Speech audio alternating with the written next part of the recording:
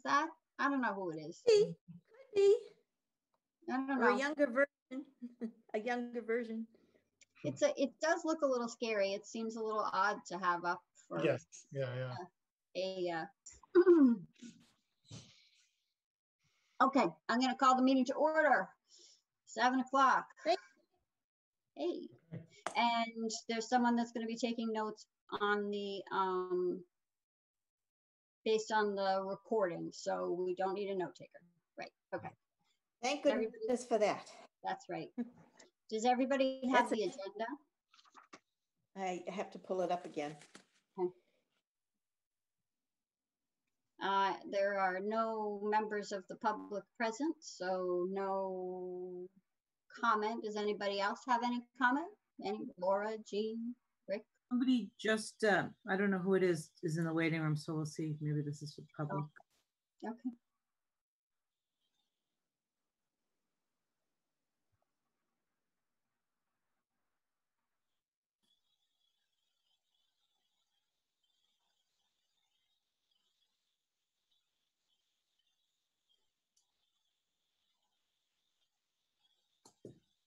Hello. Are you here to attend the Reading Board of Health meeting? It's the EPEDU.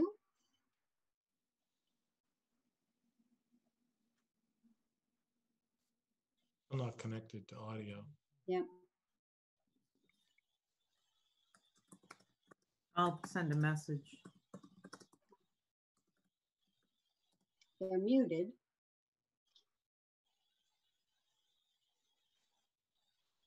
See if they respond. We need the name for the minutes. Right.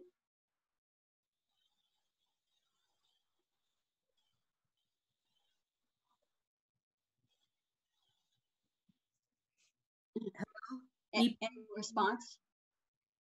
Can you hear us? There's a participant here. Your screen is showing as EPEDU. Or EPEDU. I don't know if you could unmute and give us your name so that we have your record for the minutes. That would be great.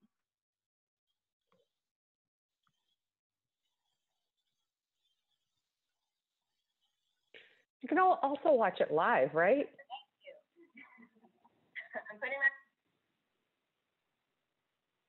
Edward Peduto. Yeah. Okay. Thank you. Ed, can you unmute yourself, please?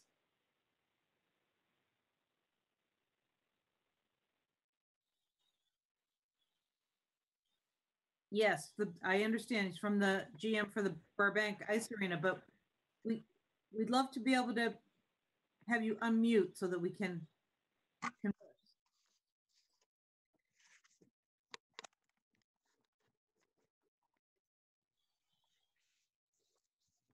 Oh, somebody else now? Can you also watch it live on RCTV? I'm sorry, was that a yes or no? I didn't hear. I don't know. I have never done that. I've always been in the meetings, so I don't know that. Maybe RCTV and that strange face could tell us.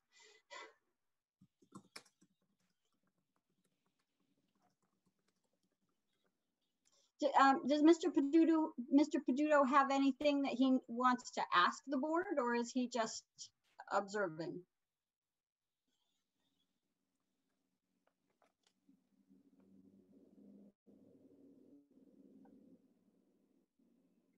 Oh, while we're waiting, I see there's somebody else here. Jerry Kramer. Jerry Kramer. You're muted, Jerry. Sorry. Hi. Hi, Jerry. Welcome. Did you come to the Board of Health meeting with a question, or are you just wanting to observe? Yeah, just observe, participate. Of furniture Right. and technology infrastructure, and effectively implementing our learning platforms.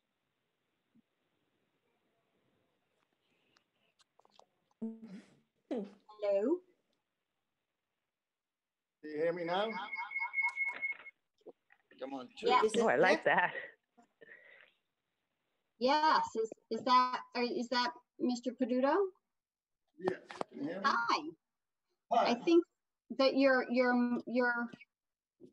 okay. Yes. Hi. Did you have a question that you wanted to raise with us, or were you just joining? Yes. At first, I wanted to apologize for the complaint that you had to act on last week. We also want to ask for some clarification. On Monday, the Commonwealth in an enhanced phase 3 enhanced 1 phase,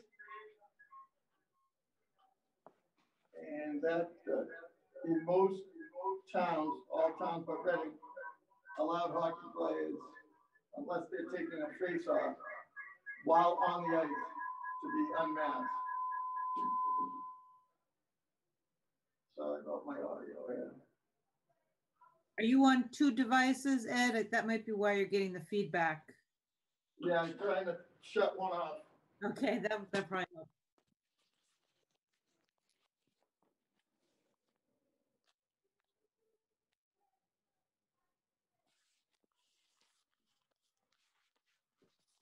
All right. Hello.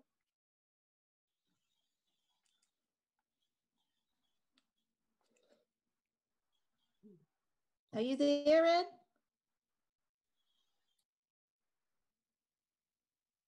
I think that's him on the iPhone and on a laptop, but maybe he's gone to turn off one.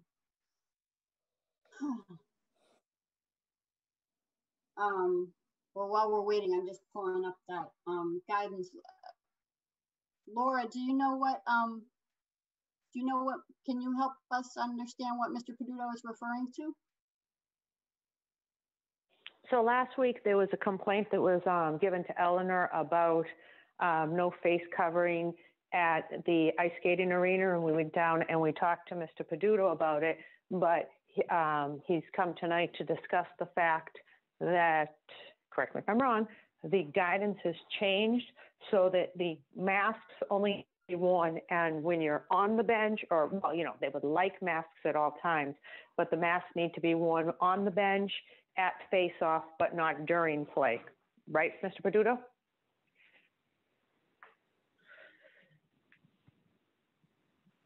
When you're playing, there's no, because I reviewed these actually today too with Jenna, because I wanted to make sure I had them right. It was when you're playing, you don't have to wear the mask, but when you're doing a face-off, when you're on the bench or entering and exiting, you have to wear them.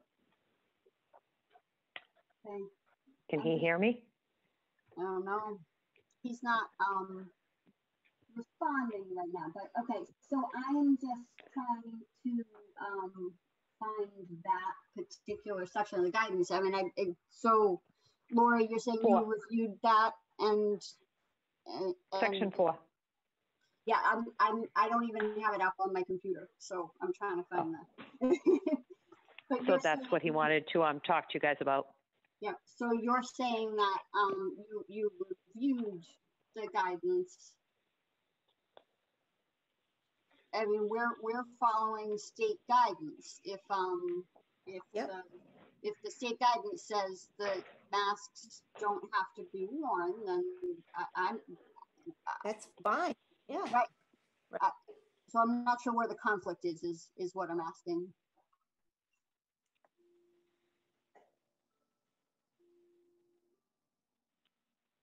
I wish he could talk, because I think he just wanted to. Yeah, I think he just wanted to. He's not. Yeah, he's not here. I think he just wanted to talk to you guys about it. So Is he coming back? There he is. Yep.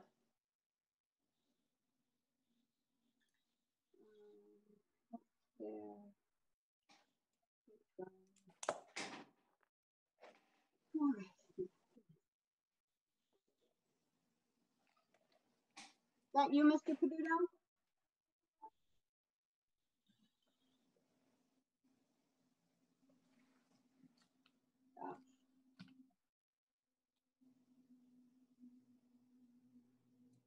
Oh. Hello. Ed, I think you want.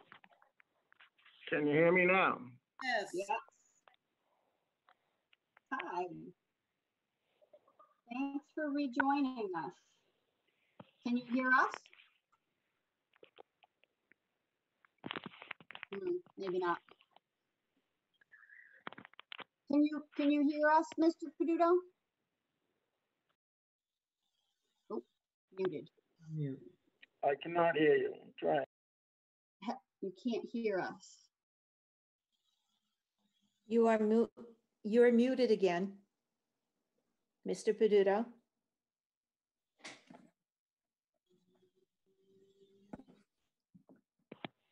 Hello. Hello. Can you Hello. hear-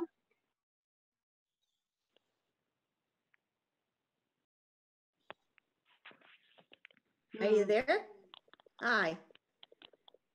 I can hear you, but very, very softly. Okay. Huh. I have my volume way up. Right. I can hear you okay, Paula. Can you hear me, Mr. Peduto? Yep. Okay. So so Laura has explained that there's a discrepancy in the way Reading is enforcing state guidance versus the way. Yes, I believe so. Okay.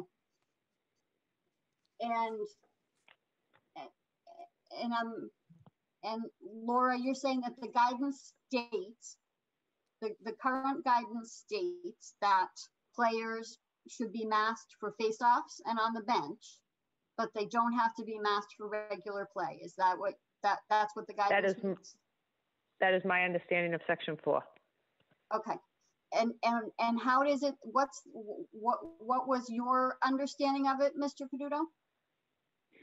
Well, Mr. Mackman, the inspector, came out Monday in response to the board's receipt of a complaint, and he read the bullet point. It is slightly ambiguous. He read bullet point 1 as strictly involving mask wearing while in water sports, be it swimming, water polo, water aerobics, and other sports. Prior to that, it states masks are not required during high-intensity aerobic or anaerobic activities with a comma before swimming. So that it's being interpreted in every other ice rink as ice hockey falling under that intense aerobic or anaerobic activity, thus not requiring a mask. There's further language in Section 4. Masks are required when taking a face-off.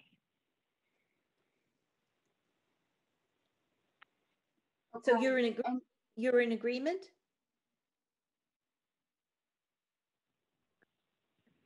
I believe He's we are, muted. but I'm not sure. Yeah, he's muted again. Oh. Oh, If I'm in understanding what he's agreement. asking, I think we're in agreement, but I'm not sure if that's the question. The question is, can the players of ice hockey except those taking a face-off, be considered participating in an intense aerobic or anaerobic activity, thus not required to wear a mask? yes, Yeah. right? Yes, okay. But they need to have them on the bench as well. Yes. Absolutely. On the bench is a space 6 feet. We've got folding chairs beyond the length of the existing benches. Okay. And also with face-offs, they need to wear a mask. Yes. There are very few face-offs conducted here, actually. Okay. Most men's groups just take the puck out from behind the net, and youth hockey has gone to 100% no check, and I believe they're going to probably come up with a system of no face-offs. Okay. Taking it out from Okay. behind your own net, for example, as you do in street hockey, if your goalie ties it up. That sounds reasonable. So I Right? think we're in agreement. Yes. Thank So- you for, go ahead, Paula. No, I was just gonna, so it sounds like there is no issue at this point. Right. Agreed, Mr. Peduto? Agreed. No issue? I agree if the board agrees with that interpretation. Yes. Yes, and We that's do. what we're saying, yes. Okay. Sounds good. Well, thank All you very right. much for your time. And again, I apologize for the complaint you received last week. I wish I had gotten that on the spot. Thank you. Thank you. Thank you for saying that. Thank you for responding, and thanks for coming on to clarify about the guidance. All right, my apologies for the technological challenge. We No all have. problem. Thank you. Thank you for Yeah. your time. Have a good night. Thank You you. too. Good night. Okay. Nice. Go ahead. No, I just noticed that Karen Herrick has joined us. I don't Right. know if she's. Hello. Hi, Karen. Hi, Hi. Karen. I heard this might be an exciting meeting, but I haven't looked at your agenda. Sure. For our chair right now, I was vice, so that makes me acting chair for the time being. We are not we do not have reorganization on the agenda. I think that there are some questions to talk about in terms of the things that we have for sort of short term and some roles that were identified for the members by our former chair, Eleanor Shunkoff. And I know there were some, Laura and Jean, I think we're going to do some work identifying what was the work that an admin position might take on. So those I know are on. Before we get to that though, I just wanted to update quickly about some plan review. So I received a number of emails this morning and with some different plans for sport and for it looks like civic function permits. And I worked out an agreement with Laura. I'll be reviewing 3 of them this evening, and then I will review 3 more on for Monday. Those are things that we as a board had agreed that they didn't require the full board to review, that they would be addressed by the chair in collaboration with the agent, and that we would move it through that way unless there was something, you know, of notable concern or something very different that either wanted to bring to the boards. So that's what I have agreed to do. So I owe Laura 3 plan reviews tonight once we finish with this. And I do want to talk about timing for these things going forward, because you know, I've said I can't be chair for the board in part because I'm so busy at work, and I can't turn things around on a dime. I just don't have the capacity, and I don't think any of us do. And you know, once I finish talking, I'll see if others have thoughts. So I wanted to talk about how we can set some standards for, you know, when things get passed and how we keep track of them, and make sure that we are all on the same page and helping each other out. You know, Laura and I had a great email exchange as I sorted out what I could do for these documents that look like they've been around for a little bit, and helping her clear those. And I'm happy to do so, but I wanted to see if we could talk about how we might make some more efficient review processes going forward. You know, normally they come in and there's ample time because everybody's trying to get their paperwork in so early in case there are any changes or anything that they need to modify. I think just we got a little, you know, Eleanor was very busy, obviously. She has a full-time job and all, but we got a little sidetracked with the other things like the reorganization and master plan, and we didn't shift back to this. And I was hoping, but she was super busy by the end. I was hoping they'd be done before she left us. Does it make sense to maybe share that workload, Carrie? I mean, I'd be happy to review some of them. Does that help? Yeah, I think that's certainly something we could talk about. I think there's some question about, so when they get received and then how they get sent to us. Oh, and Laura just sent me the Arts Festival. Thank you. I'll look at that later. So, you know, for me, it would be great if I had not just the emails, sorry. Yeah, as soon as I get them, you get them. Okay. Like I make sure you have them, or Eleanor, the last round, she let me review them and then give them to her for review. So I held on to them for a couple of days and then gave them back to her. So it all depends on if you want me. At first she was like, no, I want to be the one to review them. So I forwarded them on, and then immediately, and then she was like, no, I want you to review them and then I'll review them. So I held on to them for a couple of days. But okay. You guys know I'm on all night. So if I get them, you get them. Okay. Take on that Great. responsibility. I mean, you know, getting like whatever we got today for them that Laura passed on, it just seemed, you know, it seemed like a lot. And, you know, what I was thinking was that, and this is sort of patterned after my experience on the Board of Pharmacy, which also gets complaints and so forth. Not complaints, but gets requests for different changes in policy and all sorts of other things that, you know, if when it came to the board, you know, at least a couple days before the meeting, if in fact there was some context that maybe Laura could, you know, write up a paragraph. Like, for instance, this one was knuckleball. But I mean, you know, I didn't know what that was, you know, and exactly what they do. And even some of the sports, you know, you didn't know whether they were just practice scrimmage, actually playing. And so one piece is sort of would be maybe Laura engaging with the organization and getting just a short blurb of what this is all about. And that would be one piece. And then, you know, perhaps reviewing their proposals with whatever the guideline is appropriate, whether it's the state guidelines or guidelines we've done or federal guidelines. You know, and reviewing them and, you know, pointing out that this all seems to be, you know, within guidelines, or these are 3 things that they're not requesting or doing that we would want done.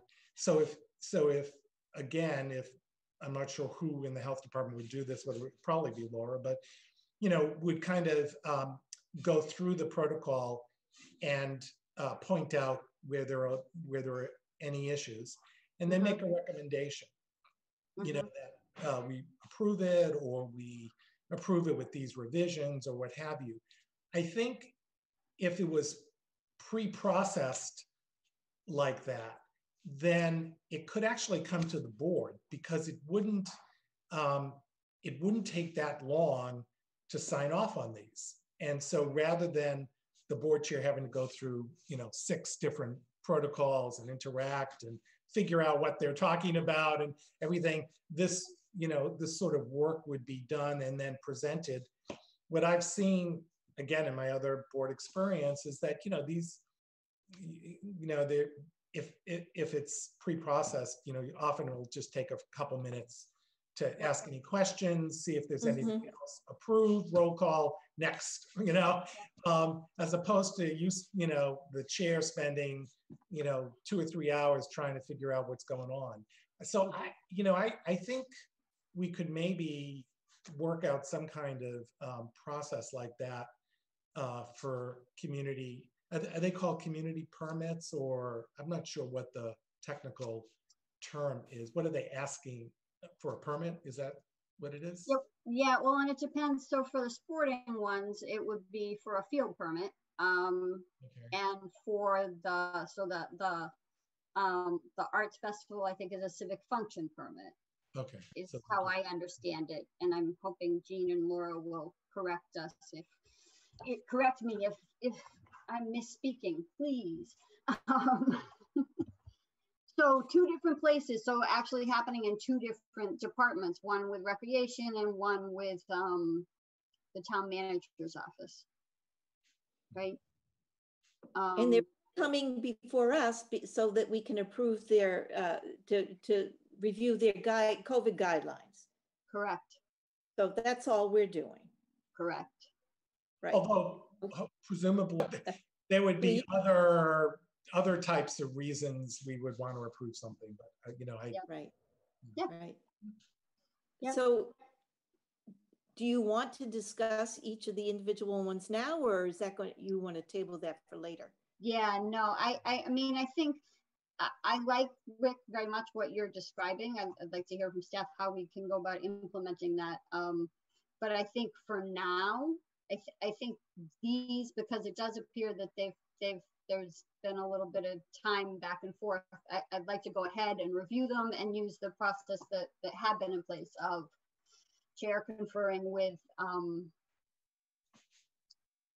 Laura and making a decision, asking for changes, whatever. And what I would like to do is have it, and Jean sent this great spreadsheet that she's been tracking all the actions. I mean, I think that, or maybe there already exists a spreadsheet. I want to be able to keep track, right? There are so many documents that fly through. I want to make sure that we're keeping track of what we're approving, and if something comes up with it, we can go back and say, ah, yes, reviewed it on X day. You know, and yes, they said that they were going to have hand sanitizer available. You know, we did review that with them. I think that is a useful and important piece of housekeeping to have in place. Agreed. So you're sort of describing like a cover sheet, essentially, Rick, that would. Right. I mean, I'd be happy to work with Laura to draft, you know, what I could envision would be maybe a cover sheet, you know, that would have this information, and then maybe sort of a process flow of how it would come about. And, you know, I could bring it to a future meeting in the next couple of weeks, and we can review it. I'd be happy to do that. Thank you. That's great. Yeah, Thank that you. sounds great. Sure. We're wanting to have, it's for functionality. It's not for creating extra hurdles. It's to smooth the process, and I think get everybody on the same page. And you know, like I said, provide a little ability to look back and know what we talked about. Right, in a structured way. Yep. That sounds great. Jean or Laura, do you have any comment?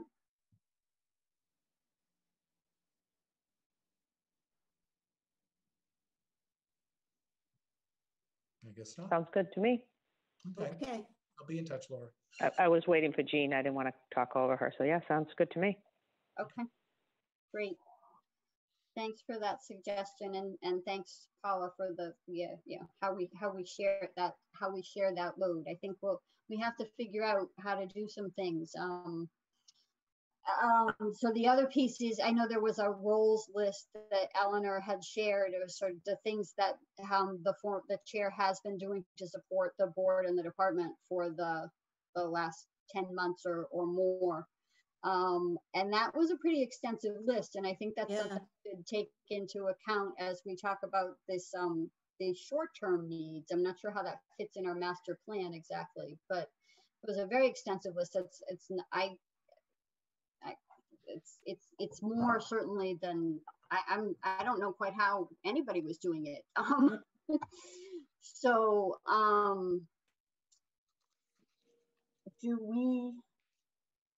we can talk about that as part of this if we move to a master plan and talk about it as part of that conversation.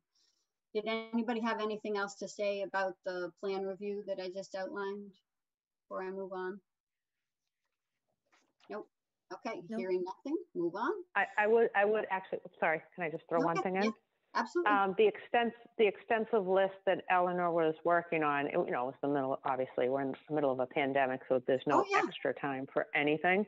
Right. But Ron O'Connor had suggested that she had reached out to Bruce Clay and a few other departments, and I forgot his name now. I'm having drawing a blank. The gentleman that was the chair in the past, and Sabara and everyone, and they had discussed that the board should actually take a class with, and I don't know if I can take it, but I'd like to take it with you if I can, but with Cheryl Sabara. Yeah, the Mass Association Board of Health orientation class that they offer in November. Yeah. Would love to do that. Yeah. It's a great class. Laura, do you know when that's happening next? Oh, I think, well, she had said to Eleanor for Eleanor to call her. So I think it's on a one-on-one. I didn't realize it was an actual sit-down class. Oh. Yeah, no, it's a conference that they hold in 2 or 3 locations around the state every year. I don't know what their plans will be for this year, since all of the associations are taking their plans, their offerings, virtual conferences and seminars and so forth are all going virtual. So I haven't seen anything about what MAHB is offering. But yeah, I concur. I think that foundation, that orientation is a useful class. Yeah. It's a Saturday. It's usually in November, but it's a Saturday in November, and they try and offer it in central locations, or somewhat central locations. Okay. So, I'd be all over that. Yeah. I will put that. I'd be interested in it. No, nothing's coming to mind off the top of my head of why they wouldn't. But well, if I can, let me know. Yeah, I'll ask that question. Thanks. Sure. Yeah, I haven't been in a few years, but I did have occasion to go and present on some work that I was doing a while back, and stayed for the whole conference. It's very good. So conference plans and agents eligible. Okay. All right. So moving on then to the master plan items. I did have a chance to talk with Jean a little bit about the agenda before, and so we have the order of review proposed roles, and then paying class chart and timeline. And I propose to have Jean give us some information about the paying class chart and the timeline, because I feel like that is useful context for the rest of our conversations, and better to know it up front before we start coming up with ideas and thoughts. So if others are okay with that, that's what I'd like to ask Jean if she could just talk to us about those 2 pieces. Please. I'd be happy to. So this conversation, I think, began maybe a year ago at this time, maybe more, when the discussion of the budget and how the budget process is built, and how if health had some needs, when would be the right time. And so this is the time, because we are just about getting ready to enter into budget season. And so we start, and September is really kind of the official start with the finance committee meetings. And we start that process. We go all fall. We present to the select board in December. And then the process starts in January with the finance committee, and then digs deeper into March. And then the town meeting is typically in April, although this year I'm not sure it's going to be that way. But as part of that budget process, we've talked a little bit about kind of 2 things. There's the mechanics of the process. And so there's this chart, this classification chart that the jobs sit on. That classification chart gets voted on by the select board usually in June. So usually we budget for what we think we're going to need. And then the official chart we figure out where everything lines up in the chart. And then the chart, if we need to request some modifications, that goes to the select board in June, so that everything is aligning at that point. So the discussion that's happening now with the Board of Health is really a very good one, because the question of what does the health division need is probably, you know, it's good that it's happening this early. And in my opinion, the board is wise to think about that in terms of what would you envision the need being. And then once you have that kind of envisioned and kind of drafted out of what you think is needed, then that gets forwarded and we start working with that as part of the budget process. So what I typically do is I send an email out when I start working on the budget and ask the staff to forward it to all the boards so that I can hear from the boards if there's anything else that the boards feel they might need. So this is nice and early, which is great. Okay, good. So that's for FY22. Yes. Right. So beginning July 1. So that would be something. So whatever we kind of envision, the earliest that could be in place wouldn't be until July of next year, and even later, practically speaking. So there are kind of three things, I think. So there's some short-term needs based on or immediate needs. Maybe not short-term. They are short and long-term, but they are quite immediate. And then there's sort of the longer-term question of what does the department need? And I think we're trying to gather information for both pieces. And that's where this idea of a new needs assessment came up, which I think makes really good sense.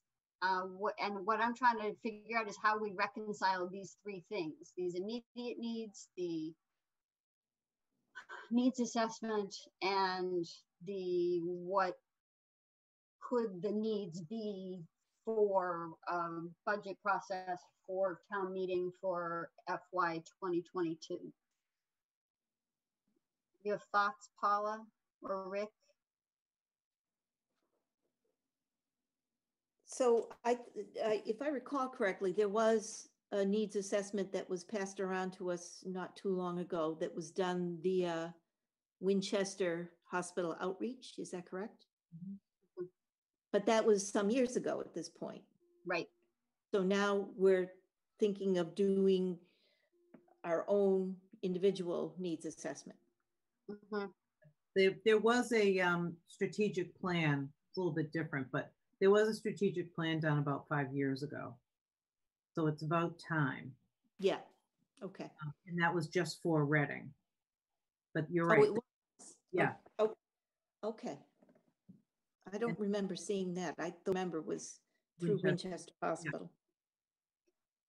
Yeah. So is that something that could be forwarded to the board so that we can review that and get a sense of where we think we need to be going from there? Sure. Or what remains, what still needs to be done, or, you know, just to have something to bounce off of. Sure. Does that make sense? Yeah. I'm furrowing my brow trying to figure out the mechanics of that. I don't remember where I saw it, Jean. Is it, or Laura, maybe not, is it on the website? Is that where I would have seen it? Oh, well, I'll just go look there. I'll double check it while you guys are talking just to make sure it's there. Okay. And who conducted that, Jean? Do you know? I do. It was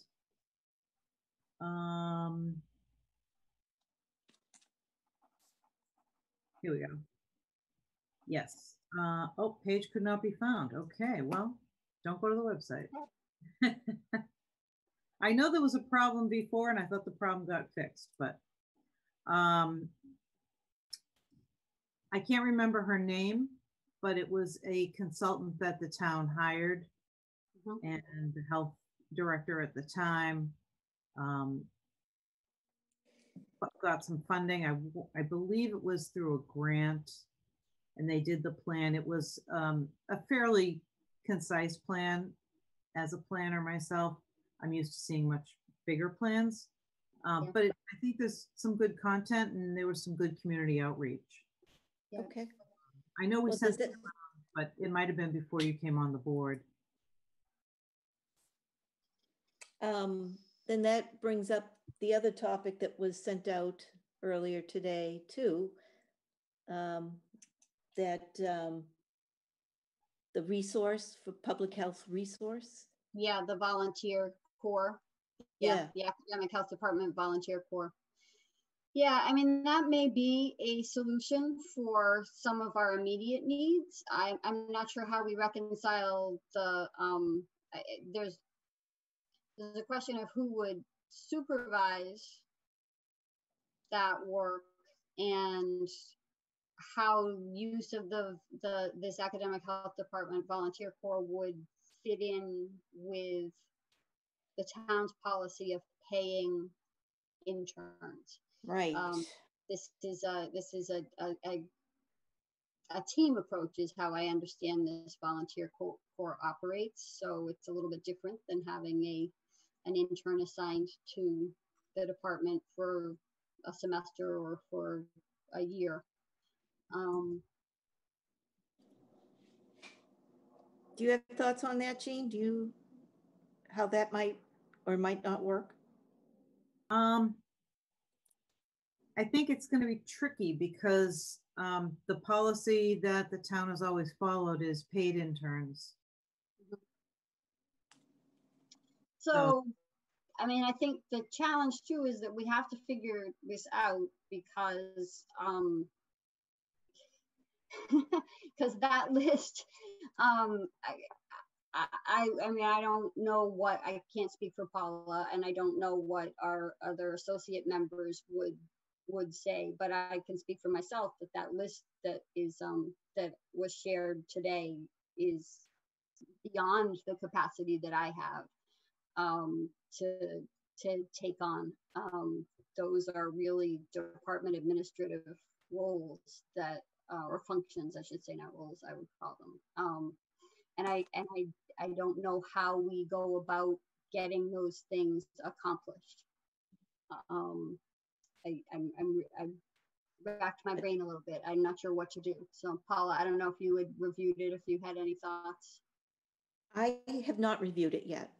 Yeah. Rick, did you have a chance to have a look? Did you have any thoughts? The list that, yeah, I did take a look at it. You know, I think that it, like, just as per our earlier discussion around the chair reviewing all these COVID protocols, you know, for different organizations, I think I agree that too much has been taken on by the chair. And frankly, the fact that the committee has to meet, you know, 8 times a month, whereas most boards of health are meeting, you know, once a month or maybe twice, speaks to the fact that Thank you. I think we're taking on too much of what should be, you know, management. And I think that's where this whole issue of sorting out the roles, having an administrative assistant and potentially a health director, additional resources to be able to do this. I think that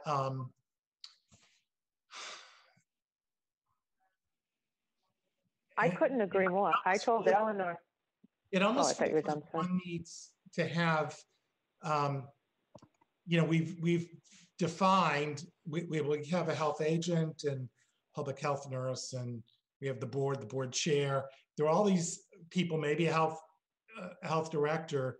It seems like we somehow, and we need to be able to sort out the responsibilities because now there seems to be an imbalance. Yep. May I make a suggestion that I've made to Eleanor a few times? Sure. Sure. Do you guys ever watch, sorry, maybe I'm overstepping and I apologize, but do you watch other Board of Health meetings for other towns? I do not. I'm nodding my head. I have, yes. I suggested this to Eleanor because she was like, oh, she's like, you know, we need to, you know, cut back and stop doing so much. And I was like, yeah, but you can't stop doing so much if you want to do everything. So if you want to know, and I'm not saying you can't know because everything is public record and I've answered numerous times anything anyone's ever asked me, but if you want to review all the sports and you want to know the complaints and you want to review the food logs and you want to review the food inspections, and if you want, if you watch like other Board of Health meetings, it'll be like, okay, the agent did this, and everybody goes, oh, okay. Right. And give a recap of what was done. But so what I would say, Laura, is I think we're probably on the same page in that I think a lot of responsibilities have migrated for whatever reason, because I'm new, I don't know the history, but migrated forward into the chair. And I think it is dysfunctional. But I think what the board needs to figure out is how do we devolve a lot of these responsibilities back to the, you know, to you and Dan and, you know, the people in the health department. But at the same time, because the board is responsible ultimately for, you know, what's going on, I think what we ought to be seeing is,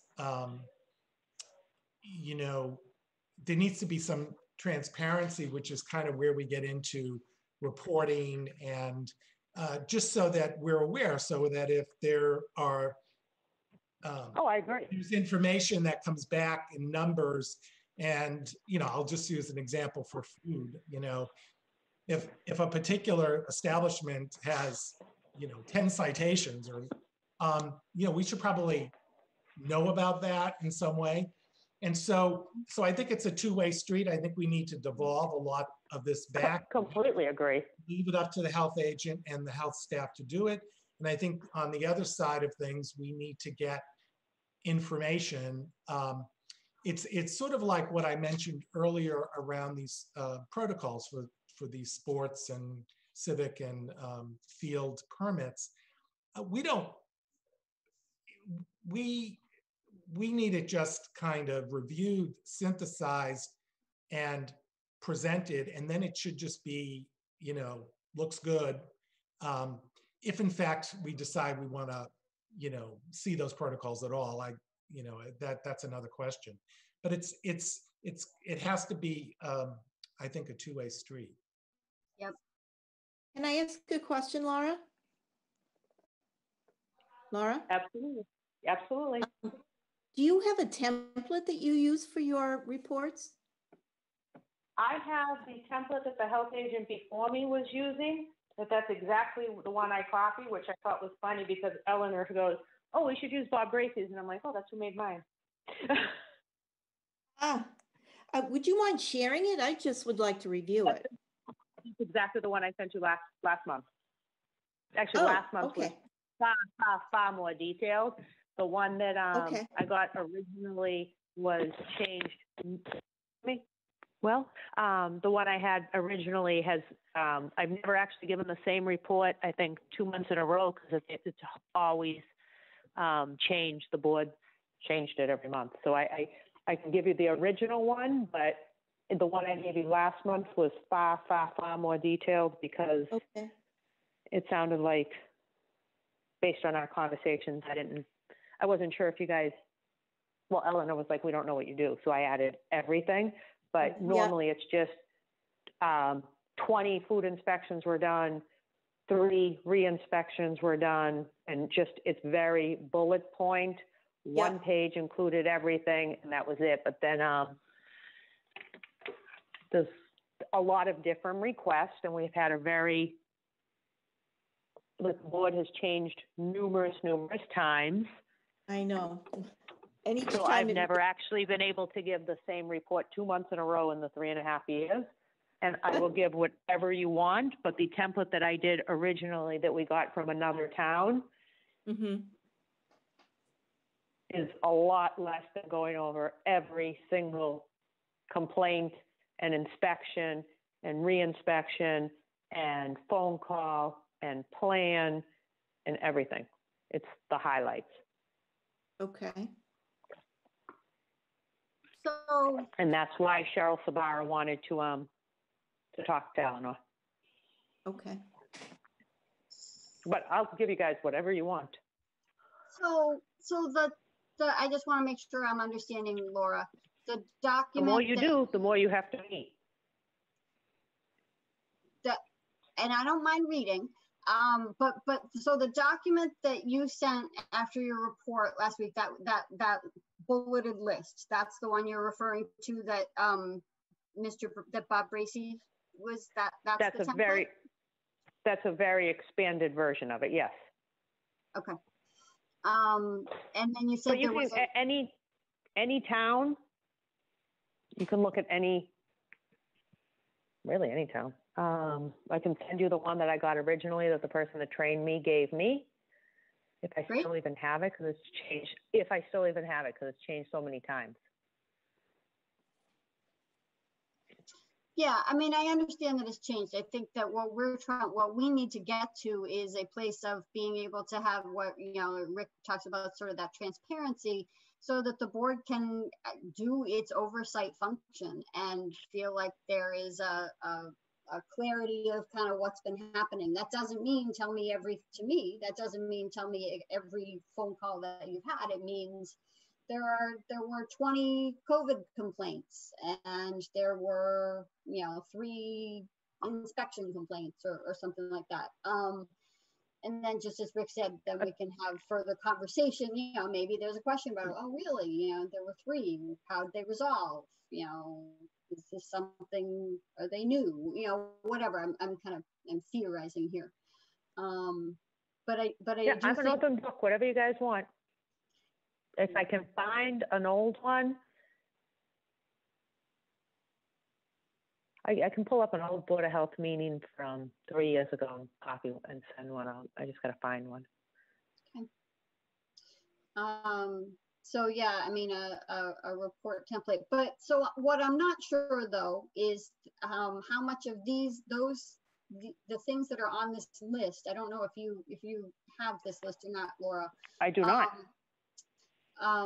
Because this is these Can somebody things send it to me? These things are different, right? So it's reviewing the public health guidance, drafting and implementing orders. So the face mask order, for example, searching out information to ensure correct interpretation and application of the guidance. So calling the governor's office, calling GPH, other town websites. I mean, these are all, it's too long to read. Let's see if I can. Would you mind sending it over? Yep, just trying to get there. So I'm just not, because it's very clear to me that you and Dan are quite busy. So I'm trying to reconcile that with how did these other things get accomplished? And I don't think it's as simple as saying, well, we're not going to do them anymore. I want to make sure that we understand how they're getting accomplished and what the reporting would be. I don't know why I can't. Oh, there we go. I'm just finding it now, Laura. Hang on. No worries. Even later is fine. Just so I can look it over. Do other board members have any thoughts or questions about that conversation? No, I think it would be helpful to me to see the template, so I know, so I can get a sense of what happens with the report. Yep. How it gets filled in and where I feel like we need clarification or And you're faster than me. You have one? No, I don't think so.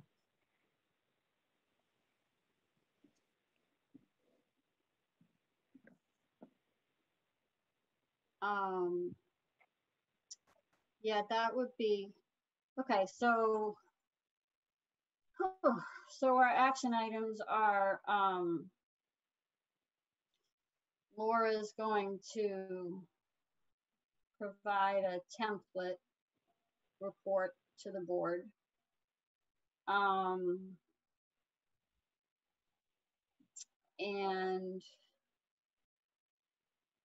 something else. Sorry, yeah, I'm gonna sit here and kind of argue with my computer if I try and share this with you now, Laura. So I'm gonna have to wait. Yes, I want to exit the wizard. Sorry. Now I've gotten all sorts of messages. Okay. Yeah, so I mean, it seems like there's a degree of interactivity that's been happening that we need to figure out how we make sure that information gets shared, and how it's going to happen. I'm thinking that the short-term solution of accessing that volunteer core that's available because of COVID, and I think a lot of this all these functions on the list are due to COVID. That to me is an option I would like to explore. I know the people who personally and professionally know the people who created the volunteer corps. I know some of the different volunteer corps coordinators. I think highly of the folks that have done that, and I think they may be a short-term solution. So I guess I'd like to find out what the next step would be, to find out from the town how to resolve any barrier there may be to accessing that volunteer resource for some discrete tasks. Is that we don't do unpaid volunteers. Even under these extenuating circumstances? It's not my rule. It comes out of HR. So that's where the challenge is. Now, as you know, there's been money set aside for COVID, $30,000. Plus we have $15,000 in grants that could be used for resources. So there's money. So there's money. I have two concerns about that. One is then if we pay for somebody, then somebody's got to supervise them, and we're talking about a list already that people can't do. So I'm not sure how we add that in. And my second is I'm not sure. I know there was some talk about maybe there's a health director that might have a few extra hours that they'd be willing to take on some tasks. And if there's a way to explore that, I'm certainly be interested in that. I am fairly skeptical of how many directors there are out there who have extra time. The folks Did we have one in mind? No, I don't know if there's any other. Jean? No. I did send out a list of everyone that is in our emergency preparedness group. I don't know if everybody got that right last week. I have to go back and look at it. Yeah. I just don't know. I mean, I don't know of any community that is I don't know the individuals. Perhaps there's another individual who would be who has some extra time, but I think most departments are quite busy. Kind of like when we talked about staffing a couple of weeks ago. Departments are looking for additional resources. I don't know folks looking for more work. Carrie, this is Karen. Yeah. Can I chime in for a second? Yeah. Thank you, Madam Chair, or Acting Chair. So Jean, I have kind of heard this before, that we have a policy in town not favorable to using volunteers. I'm just wondering if we could do something, and you're heading out on vacation, and that's totally fine. So I'm not looking to give you what to do. But is there somebody else I could sort of follow up, or do you have any thoughts on, just exploring that a little further? We've never had a pandemic before. Maybe it's time to revisit longstanding policies. This is what I was trying to point out, Karen. Thank you. Extenuating circumstances. Yeah. I think it's not a matter of not using volunteers. I mean, we have a lot of volunteers, obviously, in other areas, Council on Aging, Senior Center, and all that. We do make use of volunteers. The question here is a volunteer corps coming in and doing work like what you're describing is where the sticking point is. Mm-hmm. And this is work, I think what the board is saying is this is work that would be staff level. It's been handled by the board, and it looks like this list is really wants to be on a staff level. And so if we're talking about having staff, that's where it gets tricky. So, and I guess I'll add in, sort of echoing we've never had a pandemic before, and note that this volunteer corps is being used by multiple communities around the state to address staff work, because the volume is so high that there is it's not surmountable. So I don't know, I don't have a list of the communities. That's certainly something we could talk about. So I agree. I understand that there's a issue, but this is a work volume beyond the norm that makes me wonder if there's a way to explore consideration. Can I just get clarification? The piece of work we're talking about is it starting with the role of the chair, but is it to sort out different responsibilities of all the different staff types we've talked about? Is that what we're asking? What exactly is the project, if we were to be able to get a volunteer, or if the staff were able to do it? Are we talking about defining the responsibilities of different staff, including the board? What are we? So sorry, we're talking on the short-term solution. Say, for example, so I'm just pulling off this list. Use sports protocols and maybe provide a summary sheet or a checklist of them to ease the review process by staff. I'm looking to see what else on that. I know that there's some data analysis that there's a sheet that describes some of the work that they have been doing. Let's see if I can I'm seeing the best practices for reopening. Right, identifying best practices for reopening. So maybe that's phone calls or reviewing the MAHB and MHOA and MIHA websites for. There are a lot of great practices out there that health departments have chosen to share so it might be, that might be another kind of function. So these would be discrete review. I don't think the VTC can take on all of the things that the chair has that appear on this list. Just see if we could pick off pieces.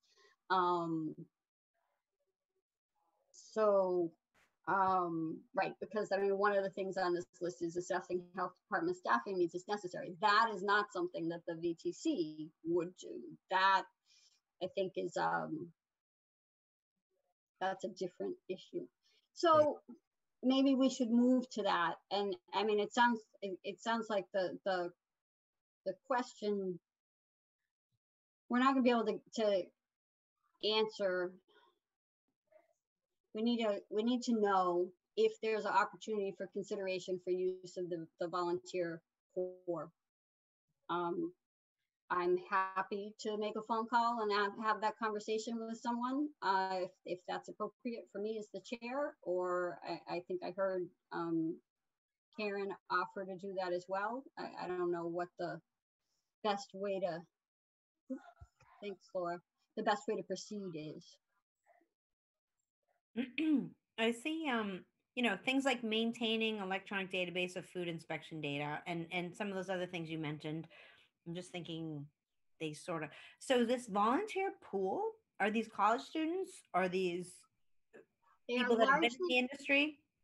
They're largely graduates. I want to see, so I have shared, I think.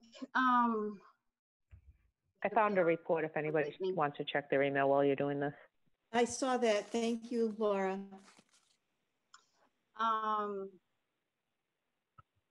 There was another, it's the document that Laura said Eleanor asked me to share this with the board. Maybe it's right. This PDF. Stop sharing and then I will share that document so you can see what this volunteer corps was. So yes, this list of chair responsibilities covers both COVID and non-COVID.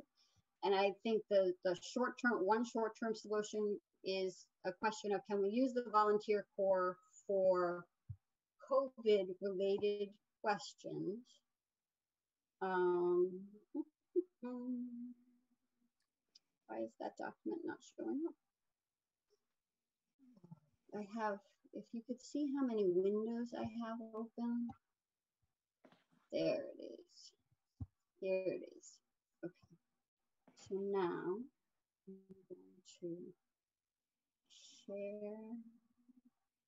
Sorry, thanks for bearing with me. Share. 40. Share.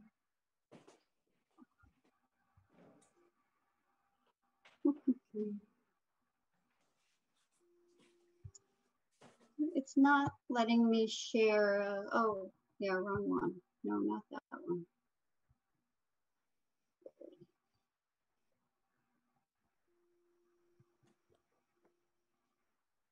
This is the one I want. Here. Now I can share.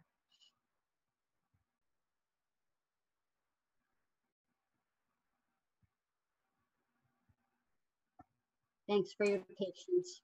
Thanks for listening to me talk to myself. Can everybody see that? Coming. There. Yep. Okay. So this is a list of how they have been used by different communities. See, translation is not something that's on our list. Community outreach, data analysis and presentation. So maybe there's data, the data we've gathered, policies and protocols. So developing policies. Doctoral student, it's a team, and then they have their structure has each team assigned to a doctoral student who has some experience and can provide some guidance, because they recognize that the reason that people have a need for this is because they don't have time to, supervise, never mind do the additional work. So there is sort of a safeguard there with that. They're very careful about getting clear requests. Yeah, so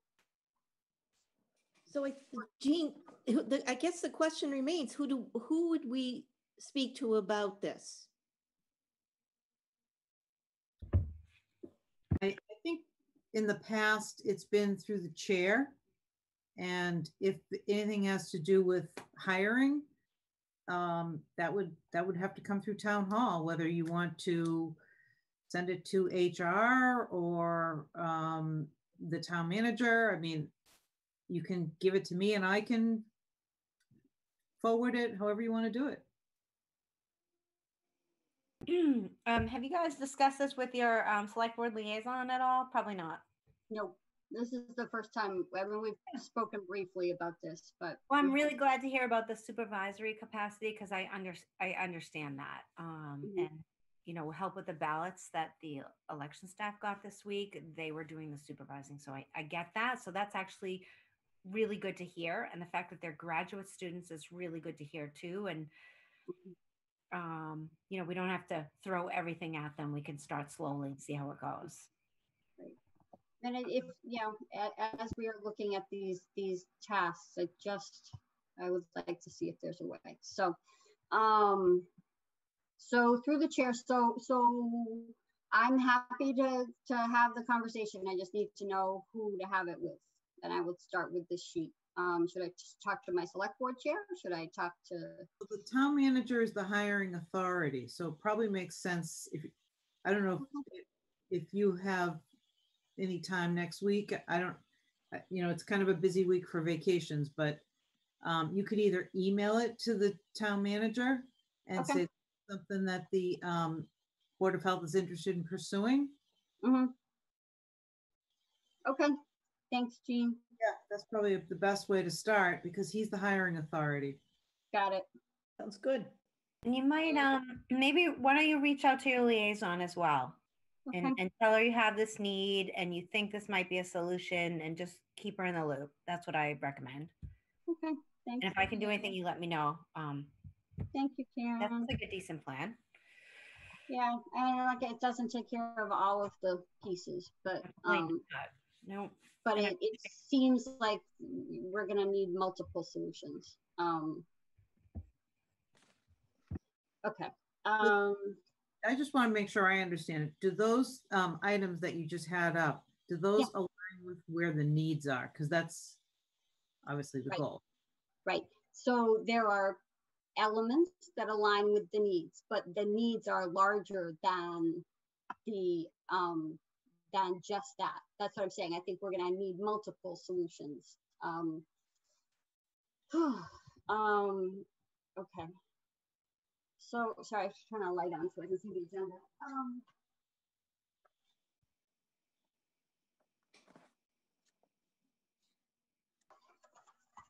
So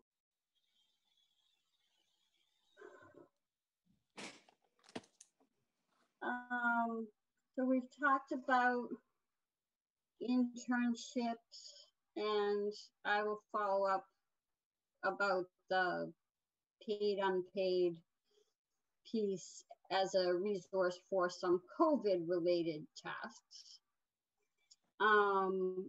We talked briefly about this alternative models such as regional sharing. I don't know quite how to proceed with that. I guess I'm not, was that regional sharing suggestion, that sounds like something, Laura, you had some conversations about? No, I just sent you a list of the people that were in our emergency preparedness. That way we didn't have to join a whole new group or try to, because the state sets that. So if you, at least if we stick with the people that we're already partnered with, it might help. But you're more than welcome to go with any other town. I know Ruth Clay runs Melrose, Wakefield, Stoneham, Malden. I don't know if you'd want to reach out to her. What does that emergency preparedness group do? 3B, I think it was. How do you collaborate? I'm not just, can you educate me in 2 minutes or 1 minute? Well, in case there's ever like something like COVID, we all work together to find, we get resources, we can order supplies through there. They have,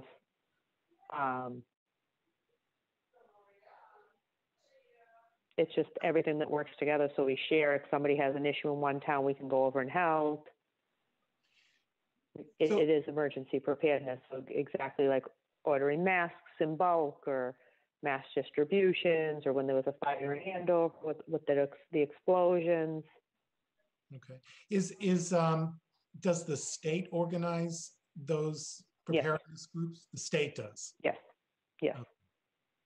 And so you have a contact at the state level who organizes these. There was like 6 or 8 towns that work together. Correct.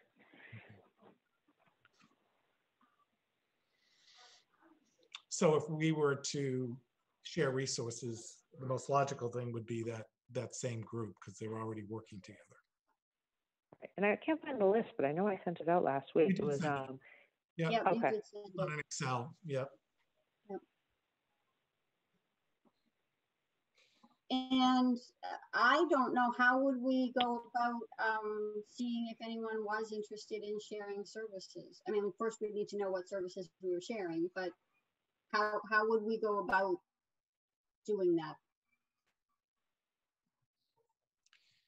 That you'd have to ask Jean, I don't know.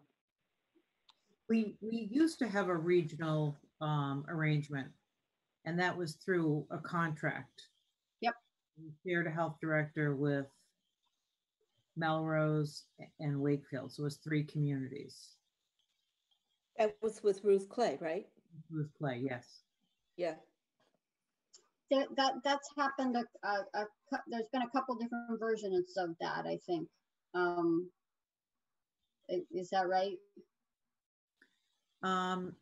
Yeah, the 3 communities were together, and then we decided that really wasn't working for Reading, so we went with the different model, having our own, and then Ruth Clay still has the 2, Melrose and Wakefield. So that regional group is still there. It's just 2 now instead of 3. So. And if I'm correct, that whole section. Yeah, that's a different region, right? Right, yeah, so she runs Melrose, Wakefield, Malden, Stoneham. And then she is the health agent for Melrose and Wakefield. Okay, so how would we go about if that was something? So alternative models such as regional sharing, how would we go about accomplishing that? Well, you'd have to find another community that had an interest, and then you figure out the best way to staff a regional model. If you're talking about going to a regional model, you have to then come up with a contract, a scope, who's going to do what, and a lot of those details have to be worked out. And then the budget would be an expense. Mm-hmm. It wouldn't show up as a salary. It would show up as an expense for that. It's basically a contract for services. Mm-hmm. But in Massachusetts, an interlocal agreement is a lot more straightforward than any other kind of contract. Yep. Seems like that's a solution, but we would first have to figure out in our own house what is it that we, where is it that we really need to collaborate somewhere else, because that would be more efficient or more effective.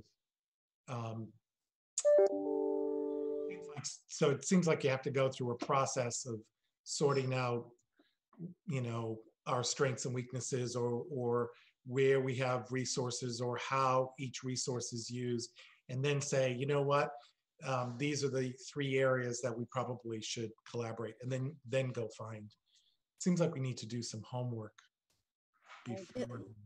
We're back to the needs assessment, it seems to me. Yep.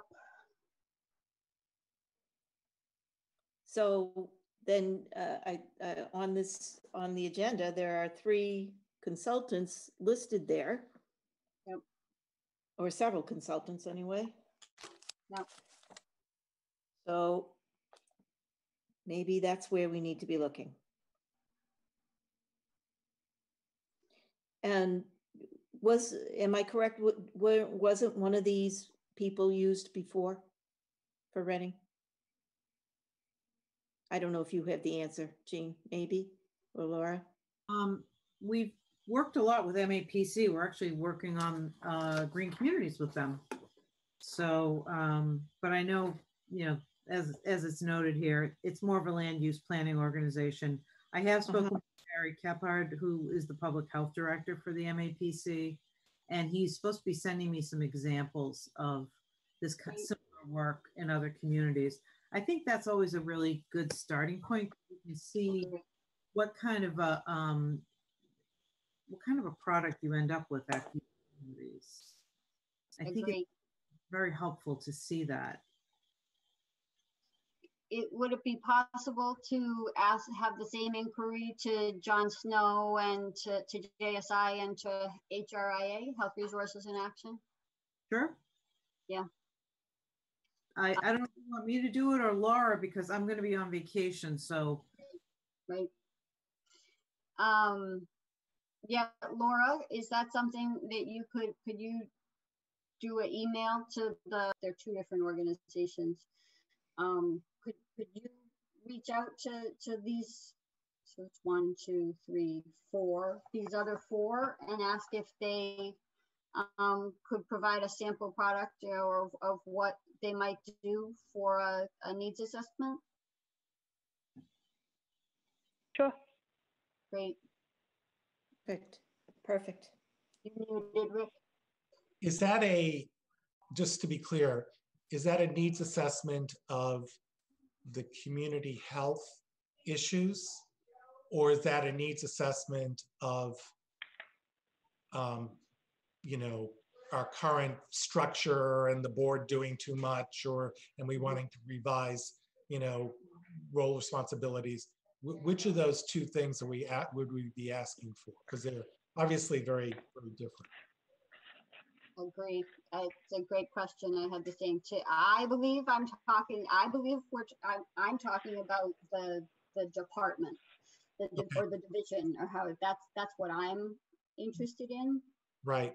I would agree that should be the focus of maybe a kind of review of how we're doing things, what the board does, what kind of transparency we have, and help us figure out where to go on that, because until we feel like we got all the blocking and tackling to down, it's kind of hard to think about the broader community and how we can do that. So so to be clear, I'm asking them for a needs assessment of a health division. Right. Yes. Take a look at our current how we do things, what the board does, what the agents are, just to kind of look at that and say, based on, other departments. I mean, it is something anyone could do, but getting a consultant just is an easier way of getting the information. What they're and more timely, And I think too that by engaging a public health consultant, we would get some, because some of that has to take into account the community demographics, the numbers of restaurants that we have, the septic needs, the variety of inspections, the age groups, and the existing services in the town that might take care of other aspects. So I think that's where the public health knowledge, the consulting knowledge would be valuable. As opposed to it just sort of being a workflow assessment, to your point, Rick. I think that's the value. So yes, a needs assessment for a health division for this community.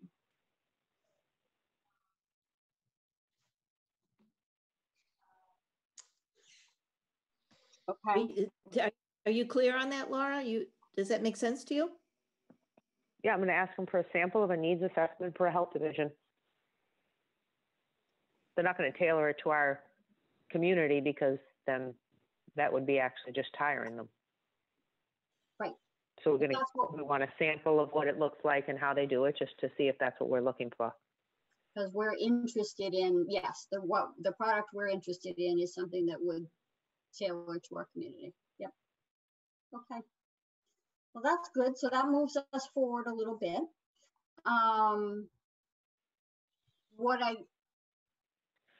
I don't want to lose sight of the piece, the keeping track of our budget piece of if we're going to hold open anything. So that it appears it can be considered by town meeting. Jean, was there a timeline issue that for that, or are we not at risk for timing with town meeting yet? I guess it depends what you're looking to do. The warrant for town meeting closes September 8th. So that's a couple of weeks. Yeah.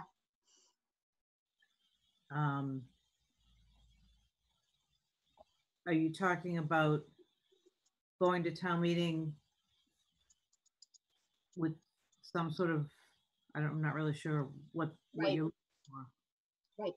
So, and I asked to town meeting if we said that we wanted, if we, this is that the needs assessment and the needs assessment is kind of out of, wanting to keep it in sync with any requests that we might need to make to town meeting for additional positions or funding for positions. Would that happen for November? Would that need to happen for November town meeting? Because that can't, I mean, we can't pull that off. If the warrant closes on the 8th, we're done. So we'd be looking to put that on the regular town meeting. You're talking about are you trying to figure out how to fund a study? No. Like, is that what you're asking? No, about the positions, making sure that positions are on the warrant so that, or space for positions is on the warrant before we have any information about what it would be. Yeah, I think you want to do it the other way. I think you want to define what your needs are. Yes. And figure and build that into a budget. Yes. And at the end in June, we can figure out how to make it work on the chart. But wasn't there an issue of the positions on the chart not necessarily matching up with what we thought we needed? So that's for right now. But if you're talking about for the next fiscal year, yep, we build the budget first, and then we adjust that chart and go to the select board and ask them to approve it. Okay. And I've thrown in town meeting as an extra complicating factor that isn't an issue. Is that what you're saying? Yeah, town meeting just votes the money. Yep. Okay. Yeah. Okay. And once the money's there, then it flows through. Yeah, it flows. Okay. It usually isn't a problem. Okay. If you wanted to hire a health director by November 1st, that's where we have a problem because we don't have it on that chart. Okay. But planning for it and funding it and then, going through that process. Yeah. We need to know what we need to know what we need, right? Yeah, we need to talk to staff, as we were talking about a couple of weeks ago. Have conversations with staff, have conversations with the board. What are the tasks? What's the best way to sort of distribute that work? So, okay, good. It might be helpful if Laura's asking around for the scope to find out what the cost was too. Yep. Yes, good idea. Because as I mentioned, the Health Revolving Fund is a resource to the board. Jean, yeah. Can we use that to do an emergency hire for a pandemic? Well, the health revolving fund is for expenses. Oh, you know what I was thinking? I was thinking of the hospital fund. Oh, the hospital trust. Because we're never going to build a hospital, and yeah, I hear what you're saying. The realities of budgeting. Like you need something now, but you need to budget, and it might not happen till next year. Right. What's the hospital trust? That's a fund that on aging. Mm-hmm. And do you know how much is in there? And, but it's for hospitals? No, Sorry, it has a very specific use. okay, More related to like we fund a lot of the rides for senior citizens out of there, the medical transportation, that kind of Yep. thing. Yep. It's But a I think it was originally set up for a hospital, and Yeah. so it's been growing. So I did hear about this funding some of the seniors activities, which is wonderful because they're Yeah. health related and Reading specific, which are some of the parameters. So kind of interesting to ask the question, you know, could we use it to help us get through a pandemic? right. So, and then the other part, so there's revolving fund, there's $30,000 set aside of salary money. So revolving fund, it would be expense money for a contract. $30,000 for salary dollars if that was set aside for the,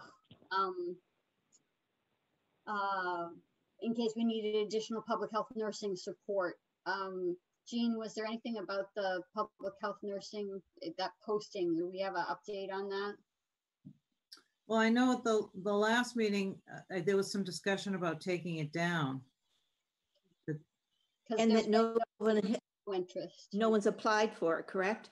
Well, I don't know. I think the discussion was maybe we don't want to hire more nursing and use the money for something else. That was my memory of what we had discussed. But posting's up there, and we have not received any applicants. Right. August is notoriously bad for hiring. And do we remember when that was posted? It's been up for a little bit.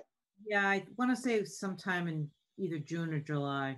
Yeah, okay, all right. We had talked about leaving the posting up, but not hiring anybody. Yep. But if there was interest, we would obviously need to make a decision. Right. Okay. I'm just keeping track of what pots of money there are.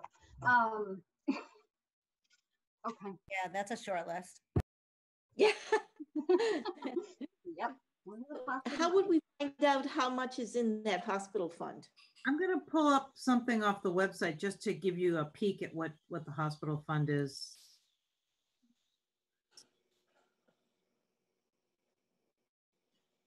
So this is on the town website. And it's the Elder and Human Services, Reading Response Program, Medical Transportation Lifeline, and Kerry Valley, who's our senior case manager, is the contact on this. Last night, and this keeps happening a lot, is that a cat or a fox? Yeah, right there. Sorry, Laura? Watch the tape, Russ. We can hear you. Sorry, Laura? Sorry, I was asking my husband a question, sorry. That's okay. So that's, if anybody's interested, you can kind of go to the website and get a little bit more about the hospital trust, if that's helpful. Okay. The last number I heard was upwards of $1 million. Oh my goodness. Oh, you know, this a long time. This sounds familiar. I think it was a dollars placed in trust with a very specific set of uses that were eligible to be funded. That kind of make the limit the ability to access the dollars. Is that yes? Yeah, so whoever was clever enough to figure out how to fund some of our needs for the senior population, we need to figure out how that might help us in a pandemic, because it's called the Hospital Trust Fund. Right. Interesting. Okay, thanks for that tidbit. Okay, so thanks, Karen. Yes, thank you. So We are moving forward on the needs assessment. Laura will get back to us, let us know what responses she hears back. I'll follow up with Bob next week about the option or the availability of accessing the volunteer corps for some portions of it, just to follow that question. As far as regional sharing, I don't know. Well, I guess we don't want to explore that until we've addressed our needs assessment issue. Sorry, just running through the agenda, making sure I've got all the items. And I think there was just the addition of the foundational public health services, that resource, that so sort of setting a baseline of what the foundational public health services for a department ought to be. I don't know if anybody looked at that or had any questions. Okay. I'm not sure what you're talking about. It's item. The volunteer corps? No, sorry. It's item 2 on the second page of the agenda. It says foundational, okay. Or sorry, II, not 2. II on the second page of the agenda. And there's a hyperlink for a fact sheet for foundational public health services.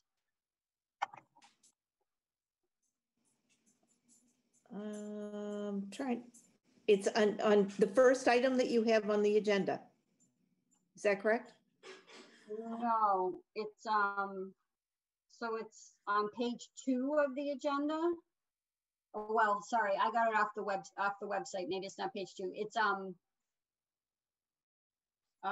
yeah, there. Yeah, yes, there, the top there. Thank you. The first, yeah, that's what I thought you were talking about. Oh, okay. No, there's another page, Paula. I'm all confused. Yeah, there's there's the. Sorry, is that you, Jean? Can you roll back up so I can? So this was so we did comments, discussion points, short term, timeline, long term. So then on the next page is I'm not okay. There we go. Updated. Okay. Okay. All right. So that'll be useful information for us. Okay. I think we've covered all of these items. I know there's an outstanding question about minutes to be reviewed. There's a minutes list. I believe Kevin knew he had some outstanding. I think Eleanor was sending. Yeah, I do too. I have one. Yep. Laura, I have a bunch. I have a bunch that Eleanor sent me that I have not been able to get to yet. Okay.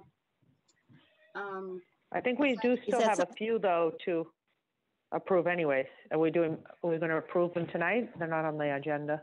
Yeah, no. They're not on the agenda, and I want to look at the list because I now see the number that we have, and I want to make sure that we're getting caught up on it and making those minutes available. And I certainly understand that our predecessor board and the staff were working like crazy. I think it looks like you guys had daily meetings for a little while. So I get that there's a really high demand, but I want to make sure that we process those minutes and get them approved and get them available and meet our obligations under open meeting. Yes. Right. There are a few that are outstanding, but I know Eleanor sent me maybe a couple more, 2 or 3 more that I have to update and put on the right template and everything. Okay. And now my printer won't work. Okay. We have met 56 times since this started. Oh my God. It's extraordinary. Unbelievable. Unbelievable. Extraordinary.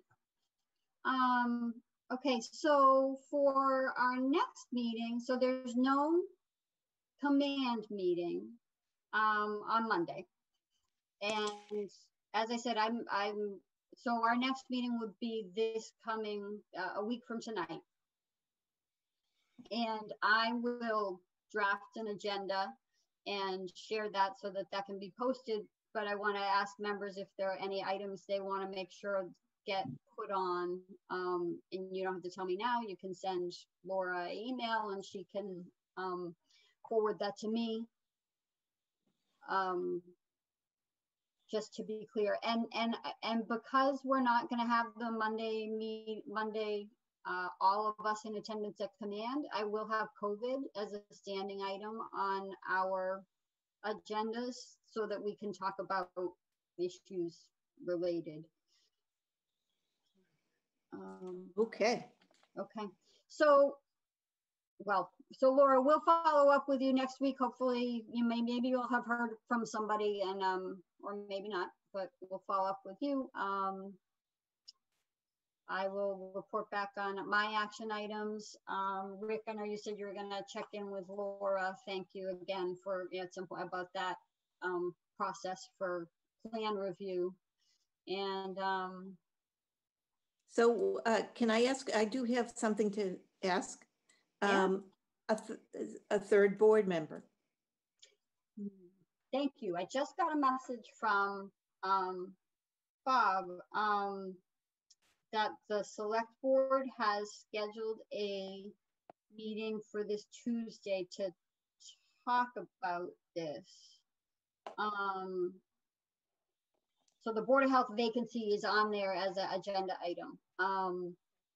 I think made mention to you about the applying to be to go from associate to a full member. I guess that would be part of a discussion if you were interested and chose to do that.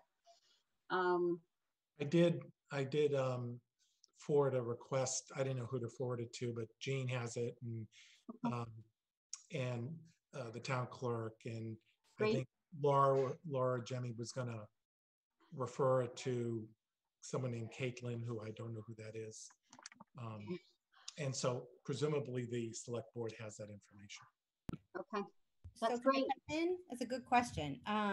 So Richard, were you willing to step up to a full member now that you've right now that I've been here? Yes. Is this being recorded?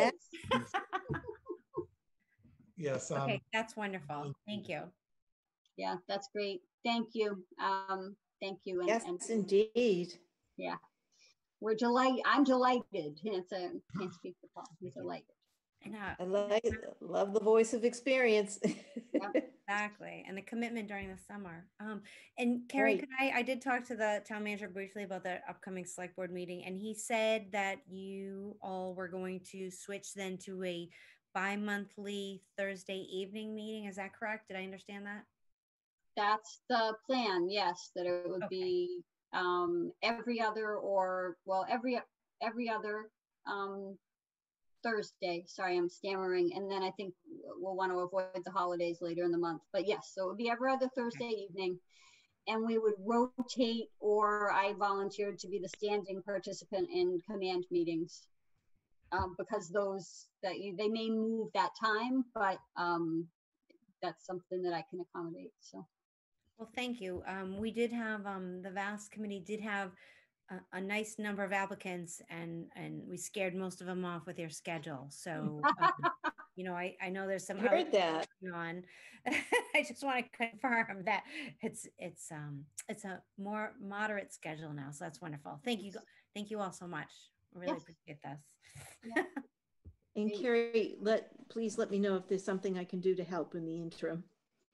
Thank you. Until we're in full complement. Until we're in complement, yeah. So I guess I've been asked to attend the Tuesday meeting with the select board. I'll speak to them what questions they have. I think I don't know what their agenda is, but I think they were hoping to have they came back from a summer recess, which is greatly appreciated. So get us moving forward too. Okay, so unless there are other items or any comment from Laura or Jean, I'm happy to entertain a motion to adjourn. I second that motion. I second the motion. So you sorry, I'm dating myself. Make the motion. You need to make the motion. Yeah. Oh. I move that we adjourn. Second, roll call. Carrie, yes. Paula, yes. Good Excellent. night, everybody. Good night, everybody. you. Thank you. Night.